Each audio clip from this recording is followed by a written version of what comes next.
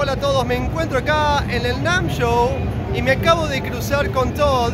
Y bueno, hace poco que nos enteramos de del fallecimiento de John Regan y estábamos hablando de él y digo, bueno, decirle algo a sus fans, ¿ok?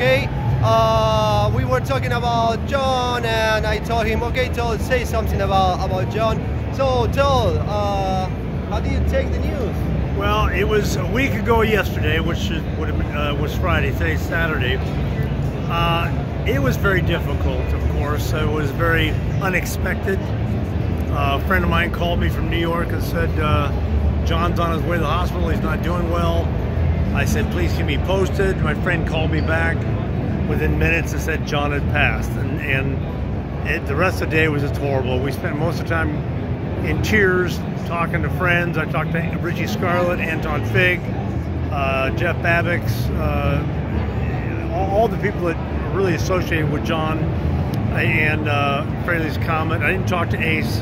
I didn't talk to Peter Frampton, but it was just a really horrible loss for such a great man, such a good